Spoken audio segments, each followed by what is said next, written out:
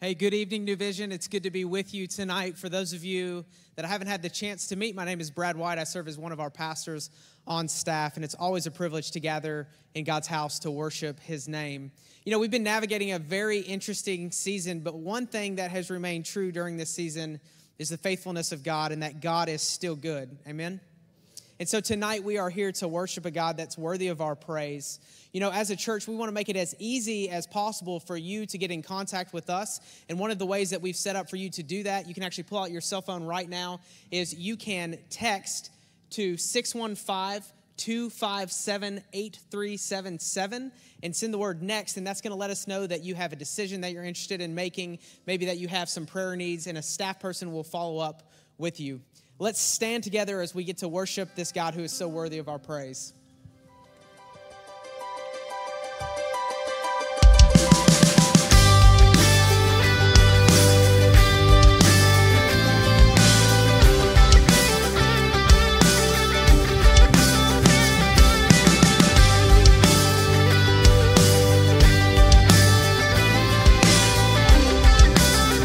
Lift our voices, sing with us. He's coming on the clouds. Kings and kingdoms will bow down.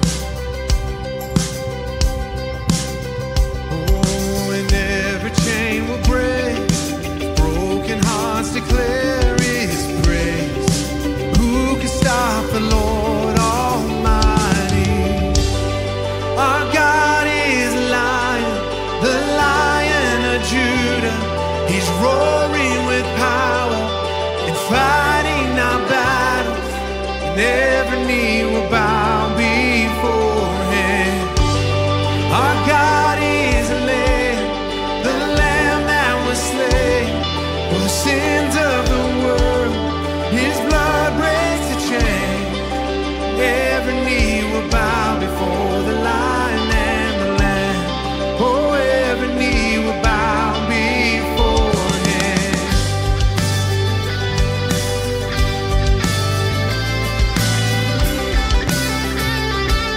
So open up the gates, open up the gates, make way before the King of Kings.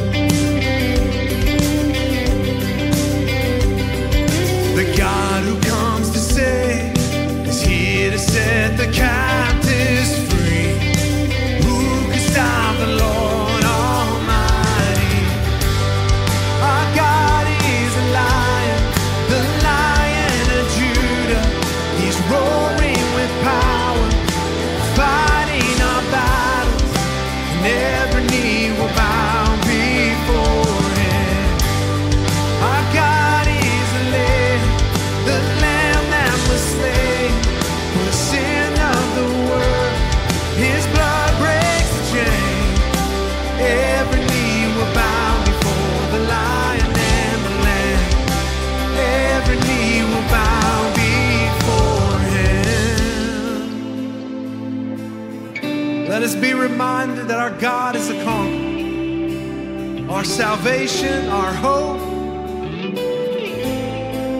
Who could stop the Lord Almighty? Who could stop the Lord Almighty? Who could stop the Lord Almighty? Who could stop the Lord? Sing it over the battle now. Who could stop the Lord Almighty? Who could stop the Lord Almighty? No one. Who could stop the Lord Almighty?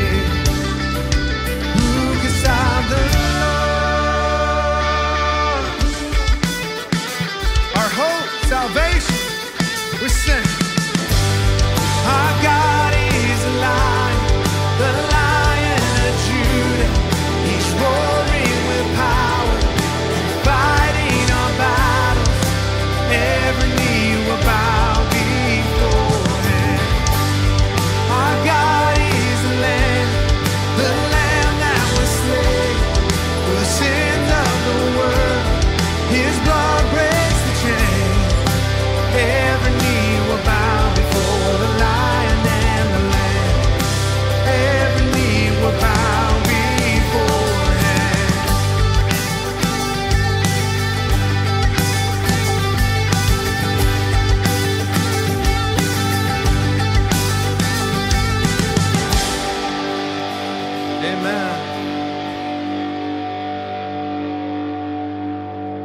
easy to forget in facing trials and tribulations that we have that victory, that God is enough, that we have salvation, a hope for tomorrow. Let's sing this over the bow. The weapon may be formed, but it won't prosper. When the darkness falls, it won't prevail. That's good. 'Cause the God I serve knows only how to triumph. My God will never fail. Sing that confidently. Oh, my God will never fail. I'm gonna see a victory. I'm gonna see a victory. For the battle belongs to you, Lord. I'm gonna see a victory. I'm gonna see a victory. For the battle belongs to you, Lord. Yeah. Yes, there's power in the name of Jesus. Wonder-working power. There's power in the mighty name of Jesus. Every war he wages, he will win. Say, I'm not backing down from any giants, 'cause I know how the story ends. Yes, I know how this story ends. I'm gonna see a victory. I'm gonna see a victory. For the battle belongs to you, Lord. I'm gonna see a victory. I'm gonna see a victory. For the battle belongs to you, Lord. He takes what feels hopeless and gives hope. Who he is. You take what the enemy meant for evil and you turn it for good. Turn it for good. You take what the enemy meant for evil and you turn it for good. You turn it for good. No, you take what the enemy meant for evil and you turn it for good. You turn it for good. I know you take what the enemy meant for evil and you turn it for good. You turn it for good. Oh. You take what the enemy meant for evil and you turn it for good.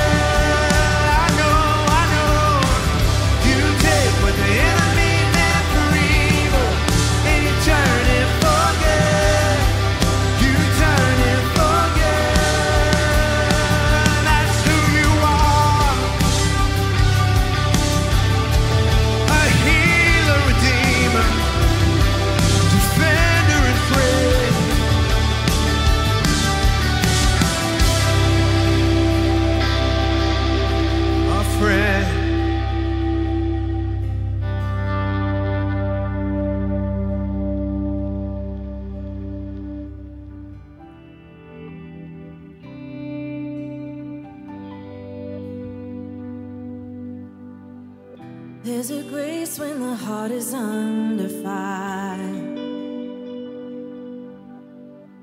Another way when the walls are closing in. And when I look at the space between where I used to be and this reckoning, I know I will never be alone. There was another in the fire, standing next to me. There was another in the waters, holding back the sea. And should I ever need reminder of how I've been set free, there is a cross that bears the burden, where another died for me. There is another in the fire.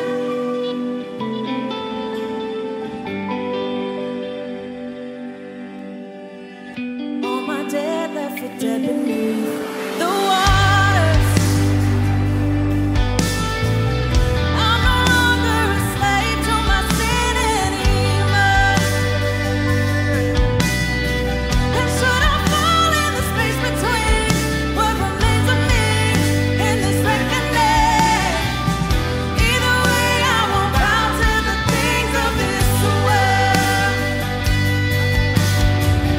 I know I will never be alone. There is another in the fire, standing next to me. There is another in the waters, holding back the seas. And should I ever need reminding when power set me free, there is a grave that holds nobody. Now that power lives in me, there is another in the fire. There is another in the fire.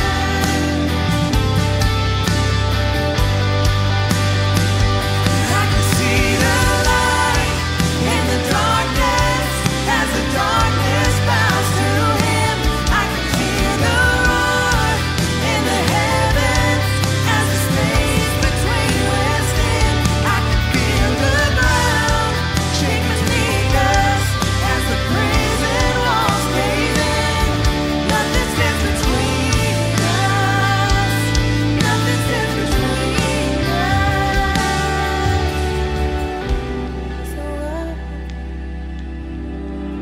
There's no other name but the name that is Jesus. He who was and still is and will be through it all.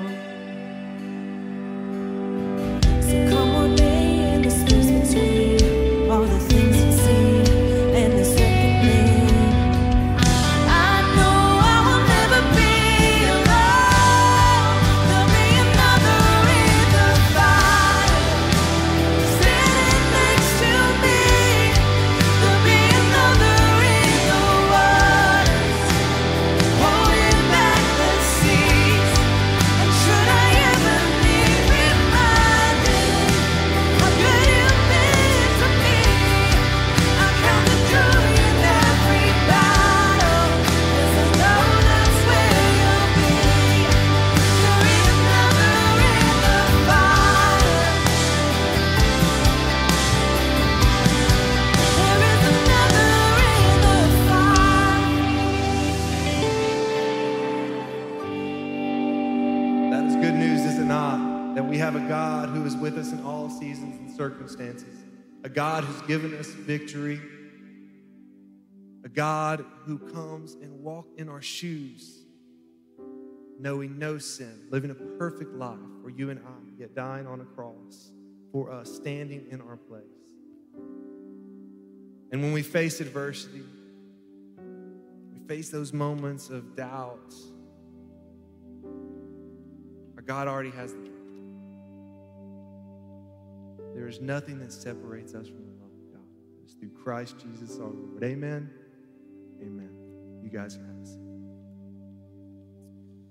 Well, church, thank you so much for continuing to give us grace through this partnership that we have with you, through this re-entry process that's been so interesting. And thank you for taking the extra step of registering for the services and registering your kids. We greatly appreciate it. This coming Wednesday night is going to be a great night, a great opportunity for families to come together, a great opportunity for you to think about who are the people that are close to you but far from God that you can strategically invite to our Fall Fest. Fall Fest will happen here on the church's property in the new parking lot at 5 p.m. until 7 p.m. We're going to have food trucks. We're going to have trunks and treats for kids. It's going to be a great night, and we would love for your kids to dress up as well. We're even going to have a costume contest. We'd ask that the costumes not be too scary, but it's just going to be a fun time, a great opportunity just to have a great time of celebration as a church family. So we want you to be excited about this. We want you to be looking forward to this, and maybe you're interested in doing a trunk of your own. We have an opportunity for you to do that. You can text trunk to the number on the screen, and we'll get you all the details that you need so that you can decorate your vehicle for that night. We're also still taking candy donations. You can bring those here to the church in the atrium or in the hub area up until October the 25th. So we're looking forward to that night and hope that you will join us. Man, I am more than excited that we are going to have an opportunity to gather together for our first man church since COVID together here in the worship center on November the 1st. This event will stream online as well, but we're partnering with First Baptist Castle Street and Pastor James McCarroll. Pastor James is going to come and he's going to speak to us. We'll have a night of worship beginning at 6 o'clock, and we should conclude sometime around 7. If you can't make it in person, we'd love for you to watch online, because I believe that God is going to show up and God is going to do something incredible when we bring our two churches together under this banner of Christ. What I'd love for you to do right now is take out your phones.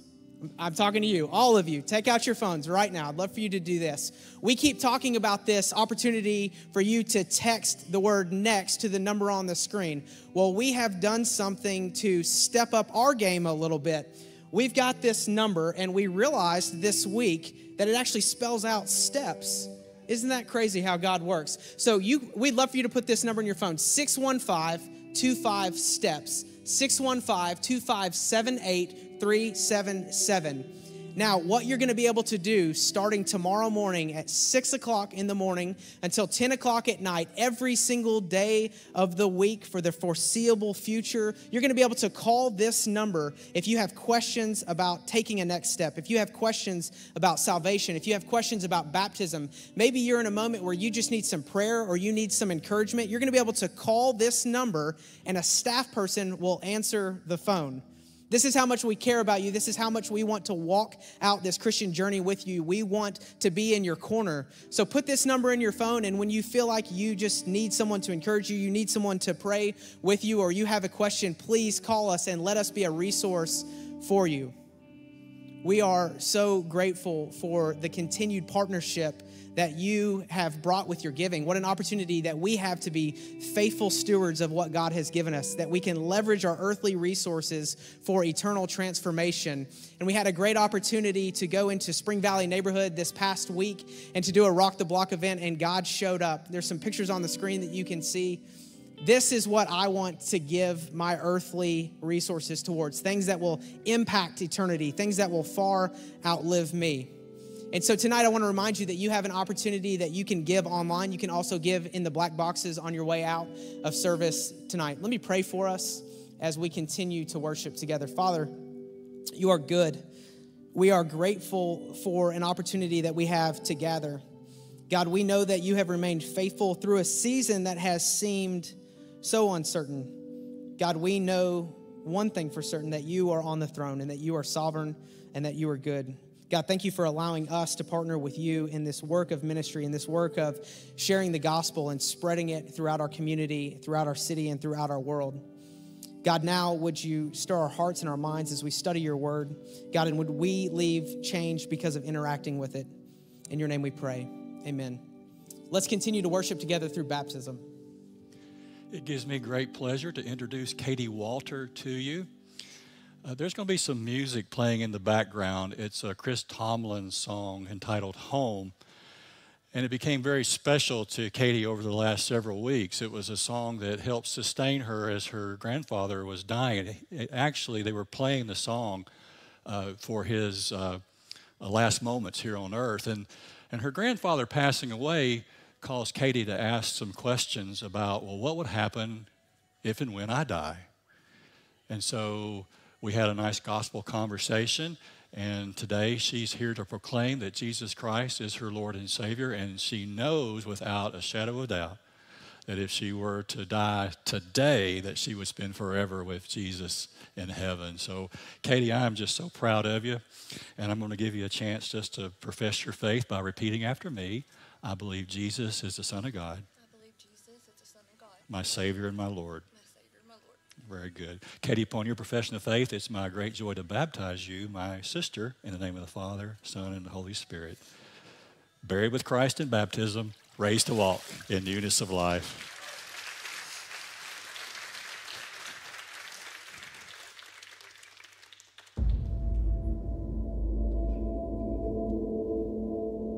From darkness to light. This is the story we all share as the people of God. He draws us out to draw us in. From the birth of Israel to the church today, God delivers and dwells with his people.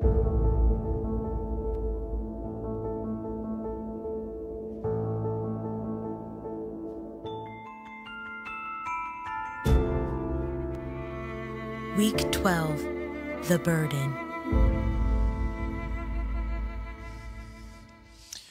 Well, it is great to see you guys. For me, way more than you, it is good to be out. I've been in quarantine for 2 weeks. Amy's tested positive, and she's doing better, so we're thankful for that. Thank you for praying for her. I was going to try to lose some weight over the quarantine, but all the ladies in her group are bringing food and all kinds of stuff, so I picked up a few pounds. But I'm glad to be back out. She's as I said, she's feeling really good. She just lacks energy a little bit right now. So of course she's married to a great husband who's picking up the pace around the house like you would not believe. It's unreal. It's unreal, really, what I'm doing. Anyhow, no, we're glad you're here tonight. Have you enjoyed the Exodus series? I really have enjoyed studying this book, and nobody really responded, which was awkward. I've enjoyed this. So the podcast, we've said if you stay with us through 17 weeks of sermons that we're doing through the book of Exodus, and all the podcasts that are there every single week, 5 days a week, and the reading plan, and you do an Exodus small group, listen, you ought to have the equivalent of a master's degree in the book of Exodus. And so here's what we're going to do. I'm excited about this. We're not even going to tell the folks this weekend. Just for our Thursday night folks, we're going to have a final exam as we close out in a few weeks of the book of Exodus. If you want to take it, you don't have to take it. It's not going to lose your salvation or anything. Just for you you've done the podcast, you've studied, you dug in, and so we want to see who in this church knows the most about Exodus. I took the test today. I didn't do so well on it, to be honest. You could probably do better than me. My wife is taking it probably right now. She'll beat me, but it's going to be fun. So we're looking forward to that. And then we're going to jump in after the first of the year to Hebrews. I've told you before, once you understand Exodus, the book of Hebrews just kind of jumps off the pages, because all of these things that we studied in Exodus, Hebrews was written to this Jewish audience. You're going to understand them in a whole different way, and it's going to be really cool. And so we got podcasts, all kinds of different stuff going out for Hebrews as well, too. So we're excited about that. Now tonight, if you have your Bible, you can look at Exodus chapter 17. This is a powerful, powerful story. And tonight, we're going to look at this story. The children of Israel have passed through the Red Sea, if you've been with us. And so the army of Egypt, the most powerful army in the world, has been destroyed. God's given them this great victory. All they had to do is stand still, and God fought for them. Now, on their way to the Promised Land, we saw last week, as Nick did a great job, they began to complain because of their desert wandering, and God provided manna for them, but then they got tired of manna, so God provided quail. They got thirsty, and God provided water from a rock. And so today, as we pick up in Exodus chapter 17, we're going to see something I think is a story that's really going to help us, and we're going to look at this through the lens of leadership, because I think all of us can up our leadership game. right? Everybody who's a follower of Christ, you're a leader, right? We should be influencing somebody. So if you're listening to this tonight and say, you know what, I'm not a leader. Yeah, well, yes, you are. I want to be a better leader in my home. I want to be a better leader for my family. I want to be a better leader maybe in your workplace. I certainly want to be a better leader for our church. But all of us, I think you could all agree that really there's a leadership vacuum in our culture today. And so we live in a culture where everybody is prone to be super critical. People are great at criticism in the culture we live in today, right? I mean, everybody's a great critic, but there are fewer great leaders. And so I think today we're going to see some great lessons on leadership. So let's look at Exodus chapter 17. I forgot to say hi to those of you who are watching online. I'm just out of quarantine, so I'm like super fired up and ready to go. And so Exodus chapter 17, starting in verse 8. Here we go. Let's take a look at this. We'll read a couple verses. I want to make some points, and then we'll read some more. In verse 8, it says, the Amalekites. Now, we might want to stop there. Some of you are like, okay, if you're going to stop after the second word every single time, we'll never get out of here tonight. Who are the Amalekites? Now, this is interesting to me. The Amalekites were descendants of Esau. You remember Isaac had two boys. If you go back to the book of Genesis, Jacob and Esau, and they were constantly battling for this birthright. And so the Amalekites are the descendants of Esau. And so these are folks who still, after over 1,000 years, still had a problem because they felt like they missed out on what was rightfully theirs. And so the Amalekites came and attacked the Israelites at Rephidim. And so you might want to write this reference down in your Bible, Deuteronomy chapter 25. You can write Deuteronomy chapter 25 down here. Because Deuteronomy chapter 25, you want to go and read it. It'll tell you a little bit more about this attack. The Amalekites, they were a band, they were just a group of sort of desert wanderers. And so they attacked the children of Israel, but they attacked them from the rear. And so as the children of Israel were making their way to the promised land, the children, the elderly, the pregnant, the sick, they would have been at the back of the party. The weakest would have been at the back of the party. And this just shows you how vile and how evil the Amalekites were, because they came and attacked the weakest of the children of Israel. Now, again, the children of Israel had been slaves. They had been slaves for 430 years. They had never had to fight, and now there's going to be a fight on their hands. And so we're going to see that. So Moses, verse 9, Moses said to Joshua, this is very interesting. This is the first time that Joshua is mentioned in the book of Exodus. Spoiler alert, he's going to be a great hero in the book of Exodus. He's actually going to be the one who leads the children of Israel into the promised land. But this is the first that we hear of Joshua, right? And he's going to be a crucial character to the rest of the story. Moses said to Joshua, choose some of our men and go out to fight the Amalekites tomorrow. Or he says, go out and fight the Amalekites. Period means to stop. Tomorrow I will stand on top of the hill with the staff of God in my hand. Now let's think about this from if you're Joshua, right? What Moses said. I mean, the Amalekites, here they come, and they've attacked the children of Israel in a very ruthless way. And Moses said, hey, Joshua, and by the way, Joshua is, this name in Hebrew is the same name that Jesus had in Greek, Yeshua. It means God saves. And so Moses says, hey, God saves. It's time for you to put your name into practice. I want you to go out and fight. And Joshua's like, well, where are you going to be? I'm going to be up on the hill. I'm going to be praying. And maybe Joshua would have said, like, why don't you go fight and I'll go up on the hill? Maybe. It's not in the Bible, but I wonder if that's what's going on here. Now, Moses is an 80-year-old dude at this time. Now, Moses was a fighter. In fact, he killed an Egyptian. I mean, that's where we saw this as a 40-year-old man, and he has to flee. But we're going to see something super important about what Moses is doing. So he goes up on a hill with the staff of God. So Joshua fought the Amalekites as Moses had ordered, and Moses, Aaron, and Hur went to the top of the hill. All right, so just really quickly, who was Aaron? If you remember, Aaron was Moses' brother, right? Most people believe Hur was Moses' brother-in-law. Many Bible scholars believe Hur married Miriam, Moses' sister. And so just so you know some context here, Moses would have been 80 years old. Aaron was older than Moses. So let's say Aaron could have been 84 years old. Hur could have been as close to 90 years old. So these are three vintage dudes here, right? And they're going up on the top of the hill. So let's stop, and I think we see our first leadership lesson. If you want to up your leadership game, and can we just agree, we all want to up our leadership game at some level, right?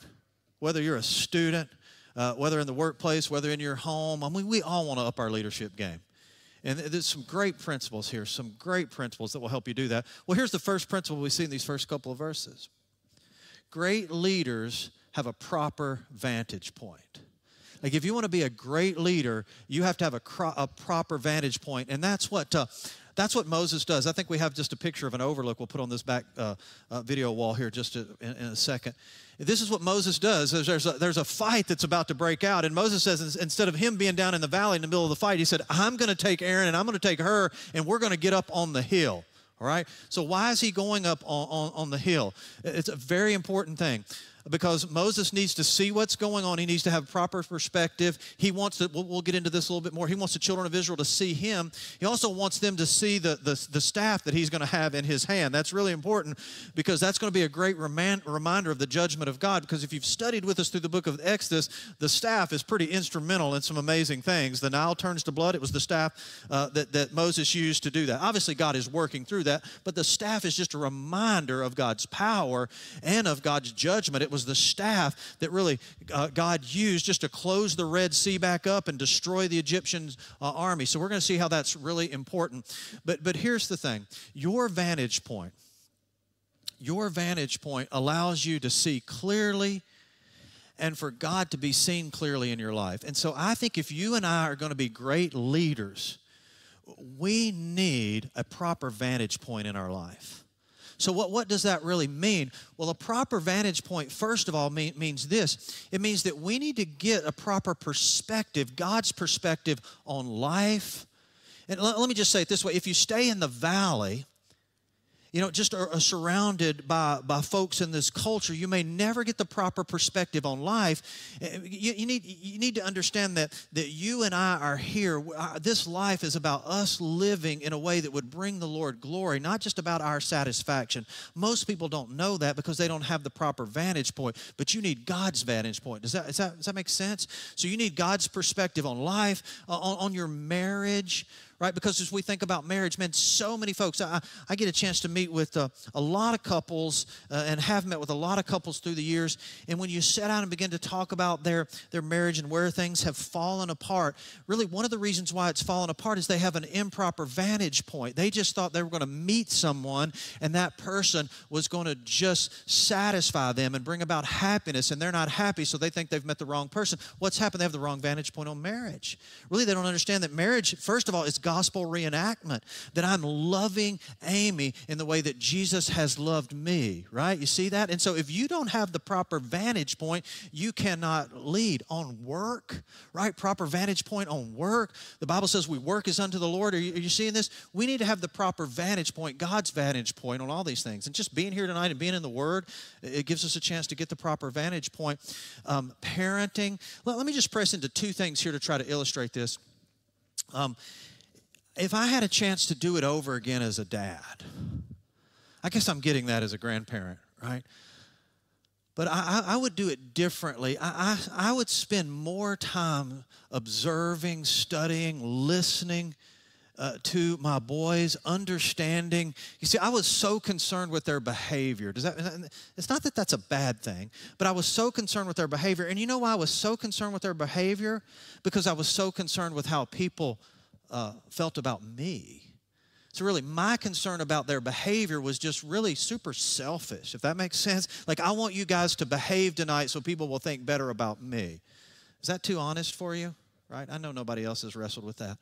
But I didn't have the right vantage point even on parenting, you know? And so I would listen more and understand their bent, and know their bent, meaning knowing how God had created them and how God had wired them, and just have a different vantage point as a parent, right? A different vantage point in my marriage, all those things. I tell young guys sometimes when they'll listen to me, study your wife. Man, be able to go to a restaurant and order for her. I'm still working on that, and sometimes I get it right, and sometimes I don't. And, you know, and Amy's like, you know, we've been married for a long time, you still don't know.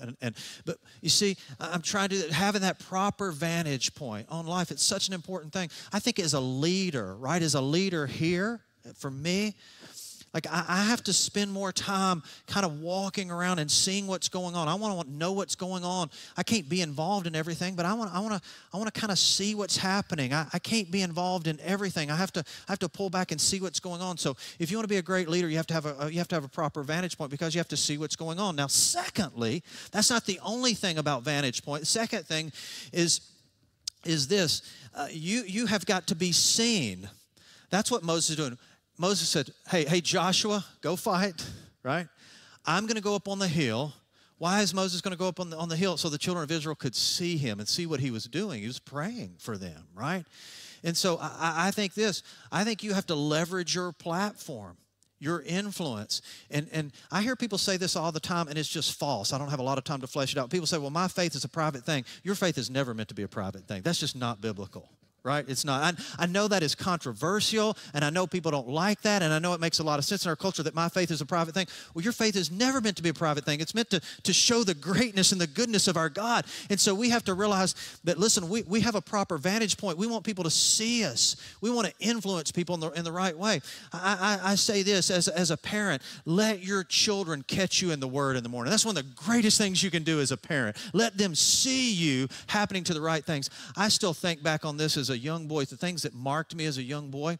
I can remember my dad going forward in church services and kneeling and praying.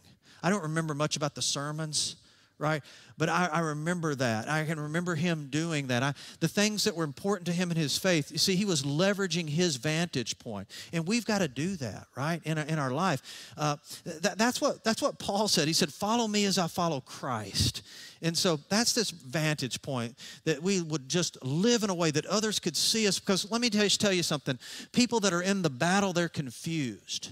They don't know what to do, and they lack hope. They need somebody that they can look to, and they can see how to live this thing out. Does that make sense? And so that's what Moses is doing when he was up there. He's saying, guys, take a look at me. And he's also got the staff, right? And he's reminding them of the power of God. Don't we need to be reminded of that so very often? Like when he holds the staff up, what are they remembering?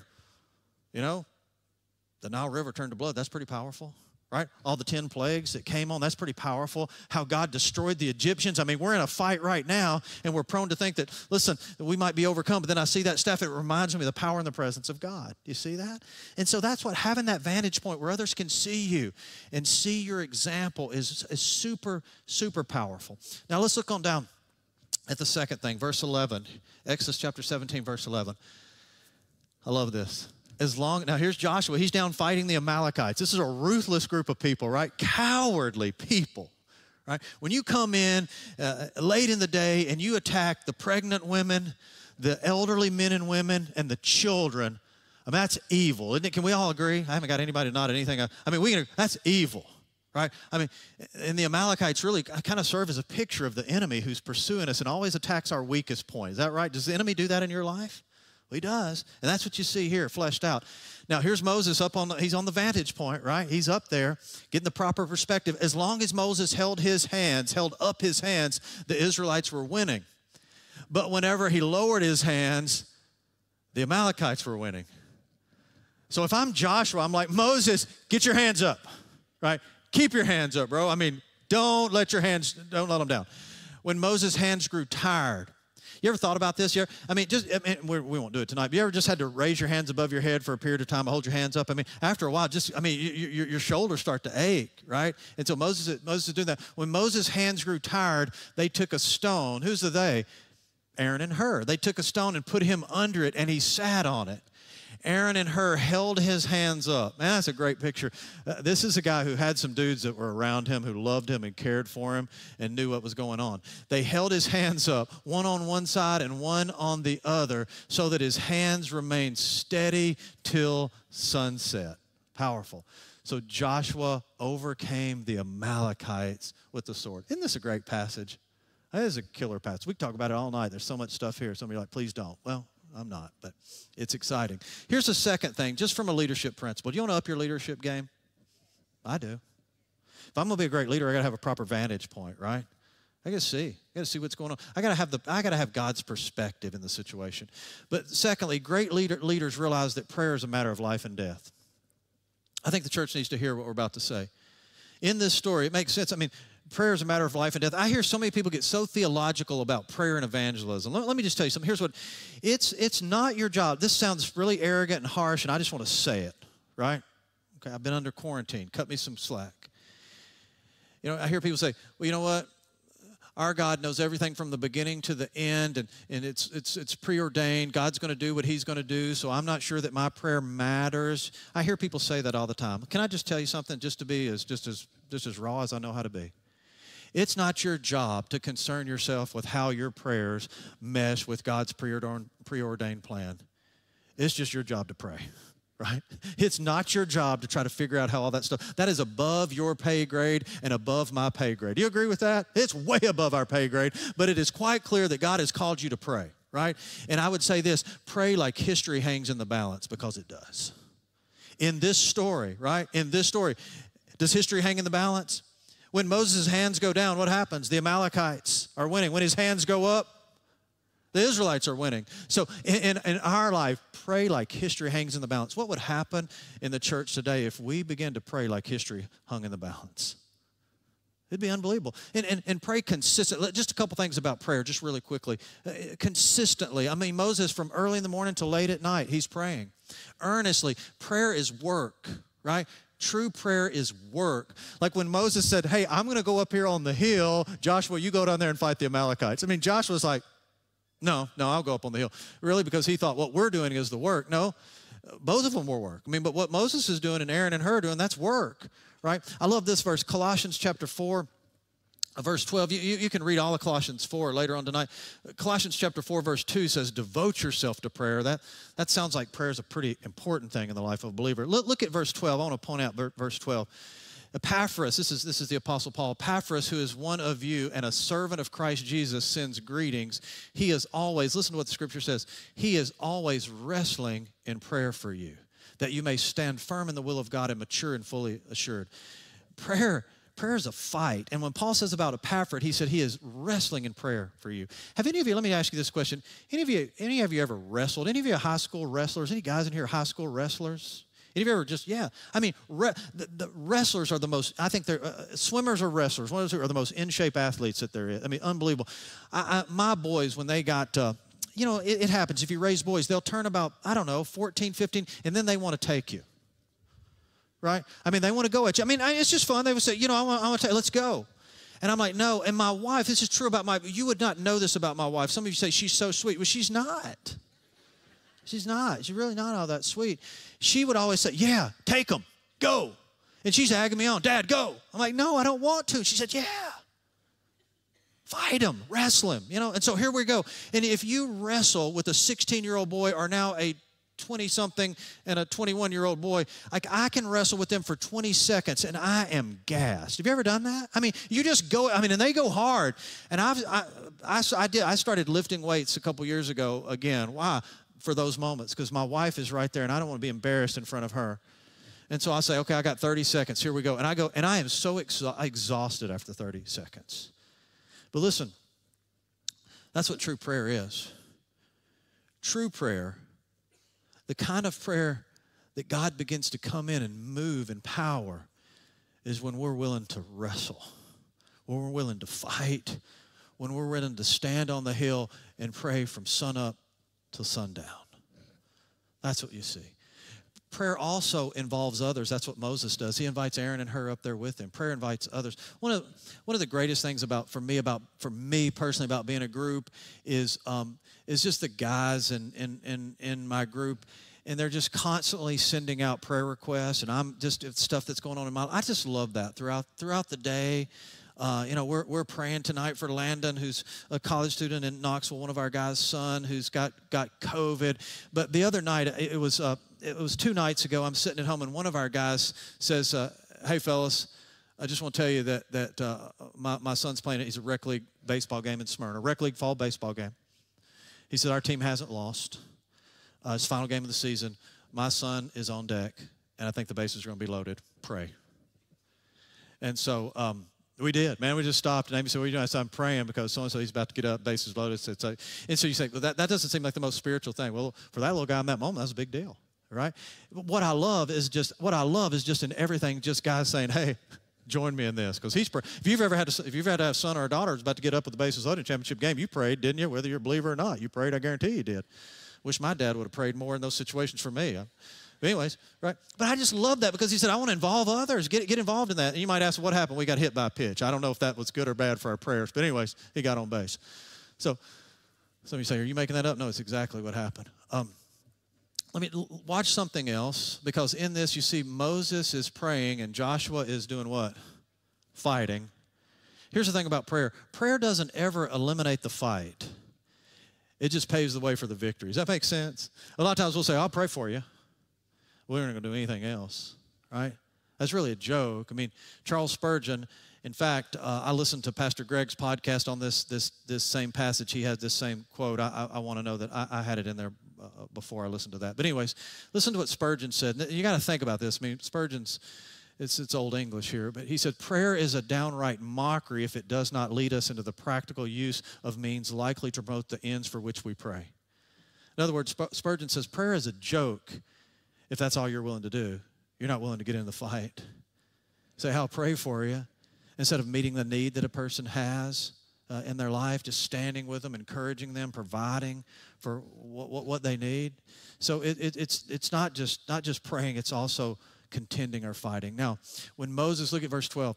When Moses' hands grew tired, they took a stone and put it under him, and he sat on it. Aaron and Hur held his hands up, one on one side and one on the other, so that his hands remained steady till sunset. That's pretty cool, isn't it? And again, these are 80 to 90-year-old dudes, right? One thing about an 80-year-old guy, he knows comfort. Moses, after a while, says, you're going to have to give me something to sit on right here. Listen, here's the third thing tonight about leadership. Great leaders have a proper vantage point. Does that make sense? God's vantage point. Great leaders realize prayer is a matter of life and death. You know, who you're really contending for. What are you really contending for in prayer? You ever thought about that? I want to touch on that. I don't want to leave that. It's a matter of life and death, isn't it? Pray like it's a matter of life and death in the circumstance and situation. Number 3, great leaders prioritize community. Now, let me just go ahead and tell you this, because every time I talk about community, people just check out, because we've been talking about community around here forever. I want to say some things about community tonight that I've never said before. And if Joseph's here tonight, he probably won't like what I'm about to say. Listen, being in a small group here at the church is not the only place that you can have biblical community, right? I'm willing to admit that. I mean, it is a place, and you can find it there. It's a great place to start if you don't have that. But you can have community. But what does community mean? Because it's a big churchy word that everybody loves to use. But what does it really mean? Well, in this story, I mean, Moses goes up from sunup to sundown, and he's got Aaron and Hur right there with him, and they're going to stand right there with him, and they hold his hands up all day. It sounds to me like here's some guys that loved Moses and that he loved them, right? Sounds like these guys had a deep, abiding relationship. So having community, to me, in this passage means having someone to hold your hands when you're weary and discouraged.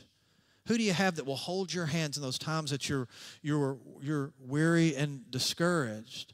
Having someone who will go to the top of the hill with you. Watch this, because please listen to what I'm about to say. In the South, like, so many people in the South, well, listen, I don't really need community because my mom and dad are here, my brother and sister are here, I've got friends. Friends and community, that's not necessarily the same thing, right? It's not just having somebody who'll bring a casserole over when you're sick. It's somebody who will go to the mountain with you, and you say, what do you mean go to the mountain with you? Somebody who will help you have God's perspective in the midst of a situation. Right? You see that? Moses and Aaron went to the mountain, to that vantage point, because, listen, they were reminding Moses and giving them God's perspective. Who do you have in your life, and the difficult moments in your life will be there to encourage you, but then will speak truth to you, will give you God's perspective in the midst of that. Do you understand the difference? Community is a little different from friendship. It's not just golfing buddies, right? Right? You can have community with your golfing buddies, but that doesn't necessarily mean that you will have community. Do they go to the mountain with you, right? And let me just say this, please, don't make this merely about you. So many times we say, well, I don't need this. Well, listen, you're missing the whole point. Well, somebody probably needs you. Somebody probably needs you. You need to be close enough to somebody. Somebody probably needs you that you can go to the mountain with them. Well, listen, here's another question that I have. Just people say, well, how do you find guys like that or gals like that? That's a great question to ask. How do you find Aaron or hers? Right? How do you do that? Well, let me say this. You got to be that first. You got to be that for somebody. You know, you got to be that kind of person that's willing to hold their hand up and sit with them, encourage them, contend with them, take them to the mountain.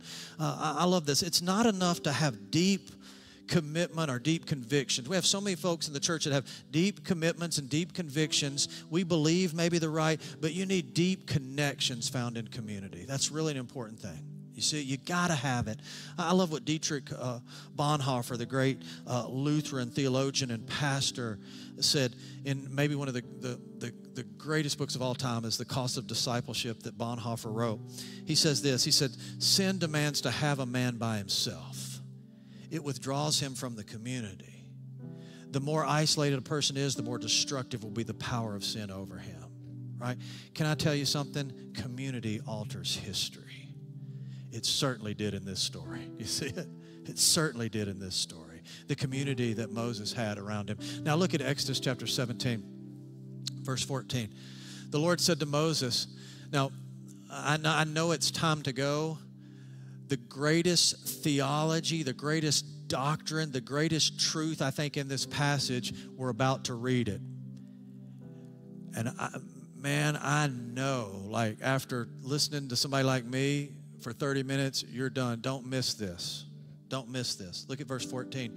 The Lord said to Moses, this is after the Israelites are victorious over the Amalekites, write this on a scroll. First time God tells Moses to write anything down.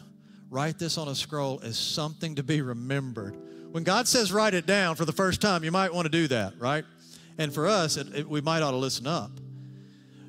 Write this on a scroll as something to be remembered and make sure that Joshua hears it. I love that. Make sure that what had Joshua just done? Joshua just led the children of Israel in their first victory, right? So he's feeling 10 foot tall and bulletproof. And God says, make sure Josh hears this, right?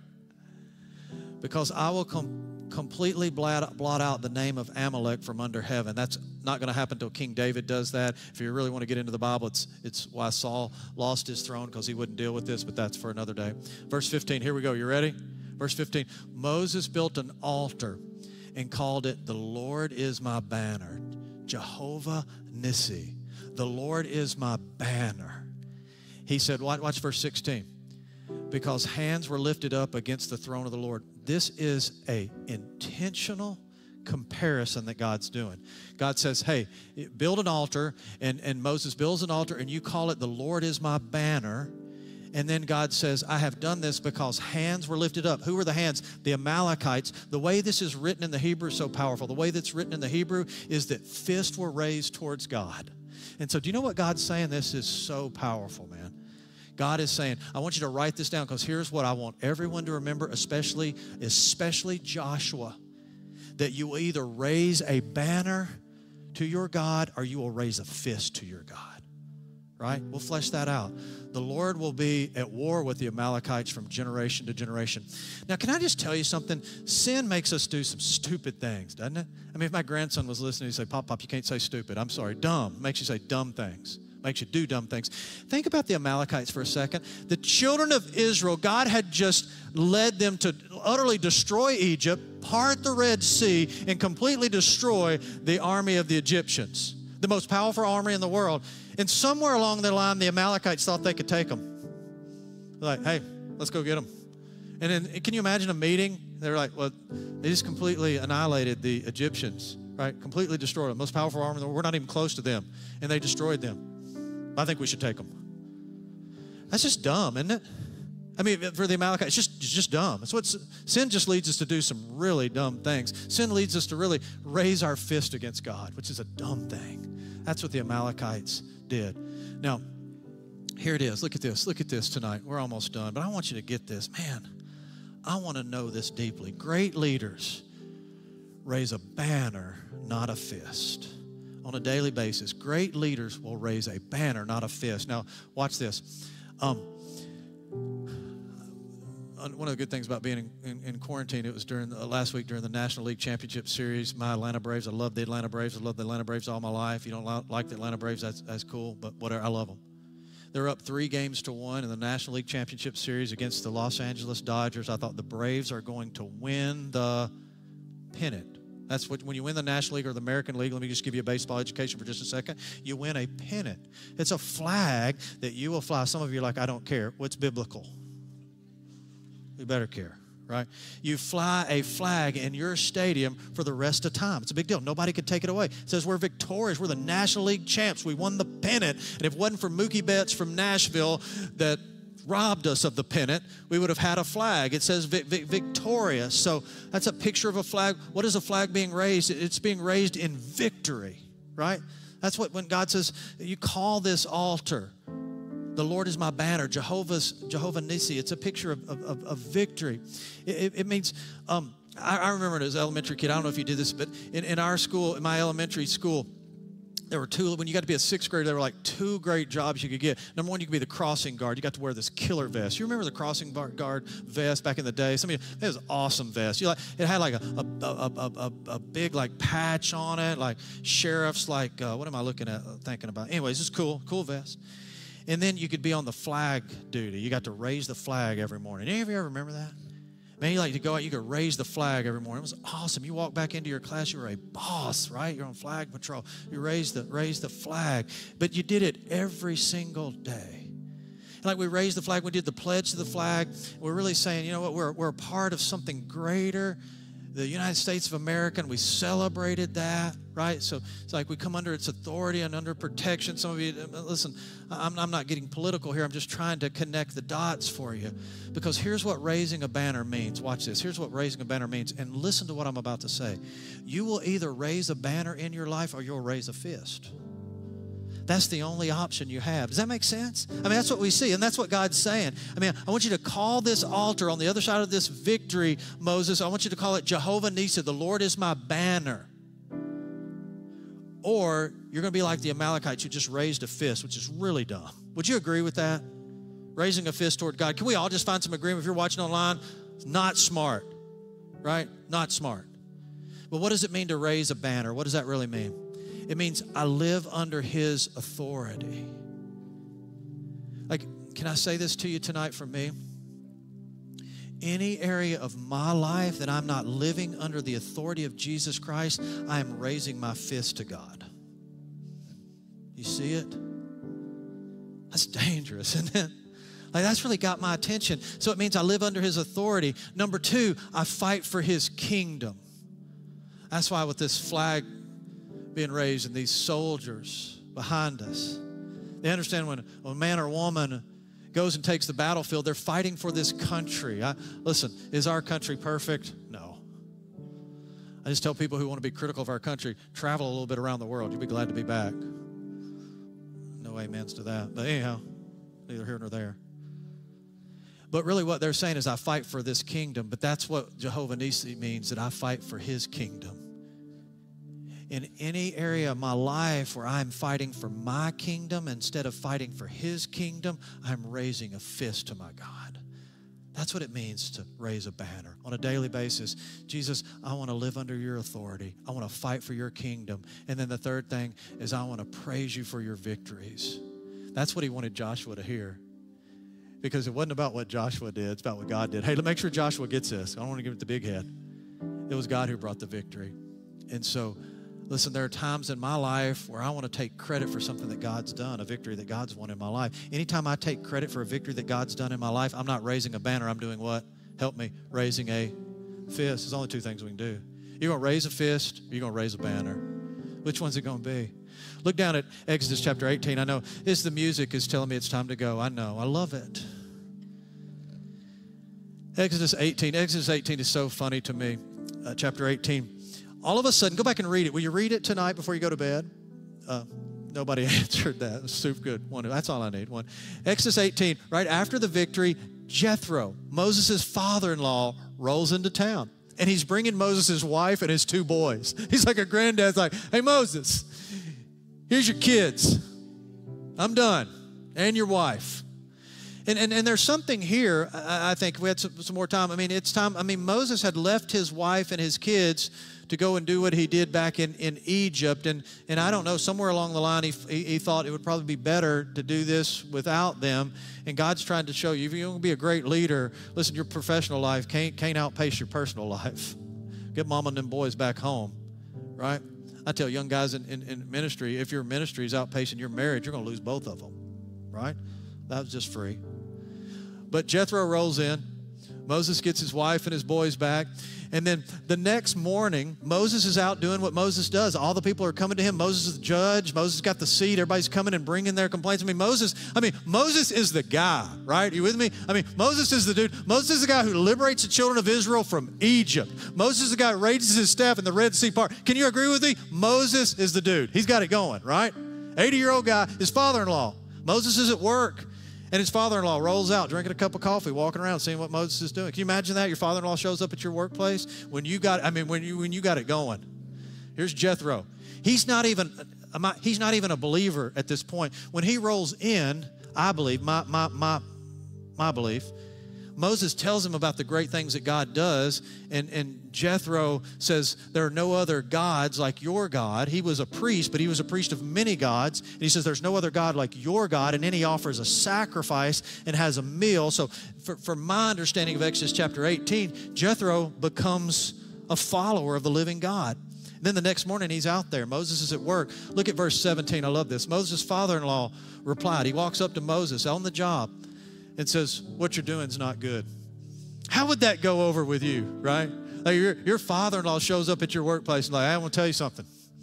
You're not doing that right. Some of you are like, that is my father-in-law with everything in my life, right? But especially if you were Moses, man. Think about all the victories that Moses had won. He's like, you just have been a Christian for a day, Jethro, right? What are you doing? What you're doing is not good. You and all these people who come to you will only wear yourselves out. Jethro says it's like a bad DMV line. You got people waiting forever. You're trying to see all these cases. The work is too heavy for you. You cannot handle it. So Jethro teaches him a lesson in delegation, right? Now, here's the point. Here's the point I want to make, and I'm done. Great leaders have a proper vantage point. Would you agree with that? Got to see it correctly. Great leaders realize prayer is a matter of life and death. Great leaders prioritize community. You got to have some people. You got to have some Aaron and Hurs who will go to the hill with you, right? And great leaders, they raise a banner, not a flag, not a fist every day. Great leaders raise a banner, not a fist. Do you agree with that? Yeah. And then lastly, great leaders are teachable. Moses is teachable. Here's a guy. Here's his father-in-law. After God just used him to bring the children of Israel out of captivity, and what Jethro says to Moses is right. He's right. He's teachable. Listen, if you think you're indispensable, you're delusional. Right? That went over well. And that's what Jethro's saying. He's saying, hey, you think you're indispensable, Moses, you're crazy. You're going to kill yourself, and the people are going to hate it. Right? You see, having a teachable spirit, we need it. Having a teachable spirit, listen, it greets our blindness with sight. Let me tell you something tonight. Let me tell you something, and I'll be done. You're wrong about something right now in your life. Moses was. You think you're sharper than him? I'll just speak to myself. I think I'm sharper than Moses. The answer is no. Moses was wrong about something. And there's a chance tonight for you and me that we're wrong about something. There's some area, large or small, some facet of our life that we just don't see correctly. And I can just look at I read you as you read me. You didn't like that, did you? Nobody likes being told that. Can you imagine your father-in-law coming out and telling you that? Right? Proverbs 16:25, there's a way that appears to be right, but in the end leads to death. If you're going to be a great leader, you got to be teachable. First of all, God, show me something that I am just believing that's not true. You've got to have some friends. And listen, the truth of the matter is, I want to say this. The truth of the matter is there's probably some people in your life who have been trying to say this to you for a long time, but you won't listen, right? You won't listen. I find that to be true in counseling. I've seen that true forever. Whenever you reveal something to somebody and you'll hear a wife, usually a wife, say, I've been telling him that for years. One of the things I love about Moses, and it's so easy to miss it, he's just teachable. He's just teachable. He says, you know what? Yeah, God used me to set the Israelites free, part the Red Sea. I tapped on a rock yesterday and water came out. Cool. But I'm wrong about some things. I need to be teachable. I want that spirit in my own life. Lord, show me the things that I'm not seeing correctly. Do you want that? Jesus, show me the things that I'm not seeing correctly. Hey, I tried to highlight something in the scripture. I was reading it maybe a little with, enunciating it a little bit more. I want to close with this. Let me ask you this. When you see Moses and Aaron and Hur up on that hillside, does it remind you of anything? When you see Moses and you see two guys beside him up on that hillside, does it remind you of anything? It's kind of a shadow of the cross, isn't it? And you see Joshua, Yeshua, the same name as our Savior, who's out on the battlefield and he wins a battle. Does it remind you of anything? Yeah, it does. It is such a shadow of the gospel, isn't it? Such foreshadowing of the victory that can be ours. And can I ask you a question? In your life, are you going to raise a banner, or are you going to keep raising a fist? I'm talking to a specific group tonight. Maybe it's just somebody watching online. Maybe somebody here. Give me 30 seconds. Some of you, all of your life, you've been raising a fist to God. But tonight, raising a banner means this: accepting the victory that He's already won. That can be yours. Raising that banner. You see, what does it mean? Not only accepting the victory that He's won, it means coming under His authority. Is there an area right now in your life that you're just raising a fist to God? You're outside of His authority? Are you fighting more for your kingdom or His? Raising a banner or raising a fist? Would the Lord reveal that to you tonight? And for somebody in this place, can I tell you the victory that He's already won? The victory that He's already won is the greatest victory in the world. The Lord Jesus has defeated sin and He's defeated death. Do you believe that? Let me ask you again, I'll let you go. Do you believe that Jesus has defeated sin? He lived a sinless life. He defeated death. He rose from the grave. And that victory that He won can be your victory. He can be your Jehovah Nissi, that banner. The banner says victory. Like, you can raise that banner. How do you raise that banner? By faith, by trusting in Christ alone, by seeing it, right? Seeing those three guys on the hillside. It is a reminder of what would happen 1,400 years later when the ultimate Yeshua would climb the hillside to die to set us free so that we could raise a banner. Can I pray for you tonight? I just wonder if there's one person here tonight. I just wonder if there is one person here that would say, you know what? To be honest, all of my life I've raised a fist. I'm ready to raise a banner. I wonder if there are multiple believers tonight that would say, in an area of my life, I've not come under the authority of the Lord, and I'm raising a fist in this area of my life, and I just realize it's just dumb. I just wonder if there are other believers here tonight that would say, you know what? God, give me a teachable spirit. Moses, there was something that Moses was doing in his life that was wrong. He didn't see. That's true of me. Reveal to me blindness in my life. Reveal some area of my life that I just don't see. Father, thank you for this moment in time. Thank you for your grace, and thank you for your mercy. And Lord, I pray tonight that maybe there's someone that would put that faith and trust in Christ, the victory that Jesus has already won, and raise a banner. You would be that banner over them, a banner of victory. We pray all this in Jesus' name. Amen. Maybe tonight you feel something stirring within inside of you. I want to encourage you not to leave tonight until you've done work with God, until you've had an opportunity to find out what it means to accept Christ as your personal Lord and Savior. We have an opportunity, of course, for you to text NEXT to the number on the screen. You can also call this number starting tomorrow morning as early as 6 a.m. I'll be answering the phone. Feel free to call me. Give it a try. Let's chat 6 a.m. tomorrow. Also, I'd love a chance just to chat with you down at the Next Steps room. Maybe you have questions about baptism or salvation. We want to meet you where you're at. Hope you guys have an incredible rest of your week. God bless you. I'm going to dismiss us in sections. We'll start with the far section over here to my right, your left. You guys are dismissed.